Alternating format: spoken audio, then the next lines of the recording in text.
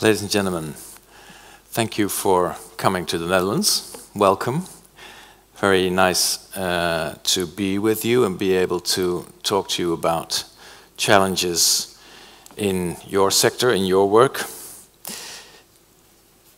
Somewhere in the Roman Empire there was once a jealous man who kept his wife locked up in the house. In order to prevent her from being unfaithful, the man placed several guards outside his house. Unfortunately, this didn't stop her. In fact, she cheated on her husband with the guards. Juvenal wrote this story in the 2nd century AD. Of course, he was writing satire. It was, in fact, a political message. He ended his story with an interesting question: who watches the watchman? And this question is still relevant now, today, 2,000 years later. Because over the past few years, auditors have had bad press. Many incidents that have involved financial statements which, despite receiving the stamp of approval from an audit firm, did not reflect the true state of affairs of the company. In the public and private sector, I might say. And these incidents are not limited to the big four audit firms. And as a politician, I can assure you there's nothing harder to regain, to win back as trust. Banks know about this, insurance companies have found out about this, and now audit firms know it too. And the situation is, in fact, I'm afraid to say, quite serious. If your seal of approval is questioned, the added value of your work itself is at stake. And with every new incident, it becomes more and more difficult for the public to determine which charts, figures, and results can be trusted. And of course, this is not what you want, this is not what we want. You want to represent a sector that is justly proud of its work. Your approval should not give any reason for doubt. It should be a byword for reliability and precision. If it's not, audit firms lose their raison d'être. If it's not, people will again start asking the age-old question, who watches the watchman? I think my point is clear. We all want to strengthen the quality of audits and restore trust in audit firms and auditors. In Europe, several measures have been taken to refocus audit firms on their main task, the quality of control. And of course, we still have a long way to go, and it will take quite long to restore confidence in every way. Let me highlight two measures in particular. Firstly, Europe has introduced a strict separation between audit and non-audit services, such as tax advice and other forms of consultancy.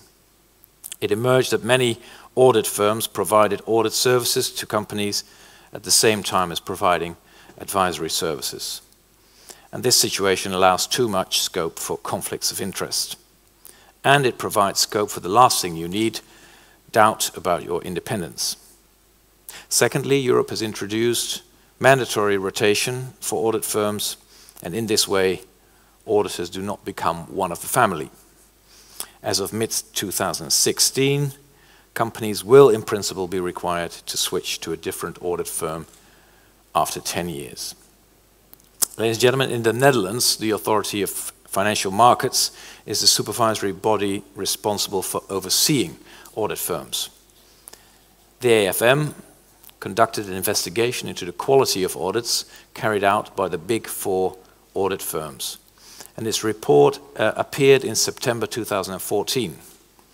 The AFM concluded that 45% of these reports were not up to standard. 45%.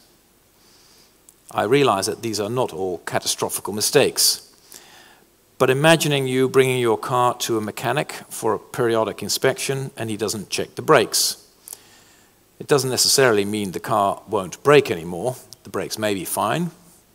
But it does mean that an essential part of the vehicle hasn't been checked and that the seal of approval is basically non-valuable. I should add that in the 2010 investigation, the percentage of audits which were not up to standard was even higher, with 52%. The improvement has been unacceptably small. Again, this was not a problem only at the Big Four accountancy firms. Small audit firms also showed insufficient quality. Dutch Parliament called on the sector to come up with proposals to improve the quality of audits. And the Netherlands Institutes of Chartered Accountants and the rest of the sector responded, submitting 53 proposals for improvement. Examples of important elements of these proposals are a quality-based remuneration, clawback scheme for audit partners, a better leverage model, and a promotion policy which takes proven professional qualities as its starting point. In addition to this set of proposals coming from the sector itself, I intend to take a number of legislative measures to improve the quality of audits. One of these is mandatory internal supervisory body, comparable to a supervisory board, because independent internal supervision may ensure that audit firms adopt a long-term policy. A policy aimed at integrity, independence, professional skills, and effectively changing the corporate culture.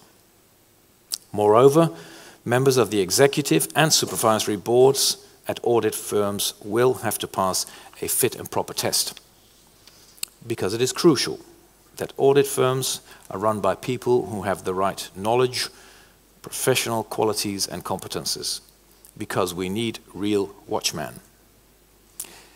Ladies and gentlemen, newer and stricter rules are necessary, and yet rules alone are not enough. Auditors also have to change their corporate culture, I think. It's not an easy task. Clear rules are necessary. You need a framework, and the EU has done that. The Netherlands has done that also. But the second step is now up to you. You need to take the necessary steps yourself. And I think professional organizations like yours can play a key role in helping audit firms adopt to this new mentality. For one thing, auditors need to act in the spirit of the law, as well as the letter. Auditors do not just work for their clients, they also have to act in the public interest. This requires an independent, prudent and precise mentality. With the combination of new rules and your willingness to win back the public's trust, I believe we can restore the reputation of audit firms. Changing a culture is difficult. It will not be done overnight. We can only do it step by step. Unfortunately, we are in a hurry. The Romans were also familiar with this challenge. Martial, the Roman author who lived around the same time as Juvenal, once wrote, "Divide the work and thus shorten it." So this is what we must do with the EU, the member states, professional organizations, and the audit firms themselves, so people will again trust their watchmen. Thank you very much.